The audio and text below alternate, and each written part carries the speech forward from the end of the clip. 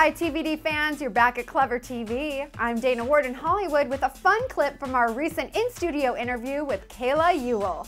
Well, we were quite happy to see her character Vicki back in a new form at the season 2 finale, so we just had to rewind back to that uber popular scene where she danced around with Damon. Check out what she had to say. Can we talk about that dance scene, by the way? Yes, like, we can. it was like a really long dance scene. Like, how long did it take to shoot that? All day. And were you really having as much fun as it looked? Yeah, absolutely. Like, I mean, we had no dialogue to memorize or anything like that, Really? and we just danced around, and it was in our underwear. I'm so happy though. They were so nice. They let me choose what underwear I got to wear. Oh, so that's nice. I tried to pick something that was a little bit more covered, and then I also put in a request with the director that he could not do a lot of butt shots, and I think he didn't, so that's good.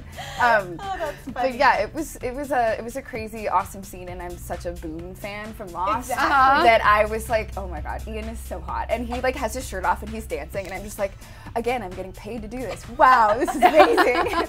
So it was really fun. So there you go. It's always fun to get on-set scoops straight from the stars, so thanks to Kayla Ewell for giving the deets. Definitely be sure to subscribe to our show at youtube.com/ClevverTV to stay in the know about everything The Vampire Diaries. I'm Dana Ward, and we'll see you next time.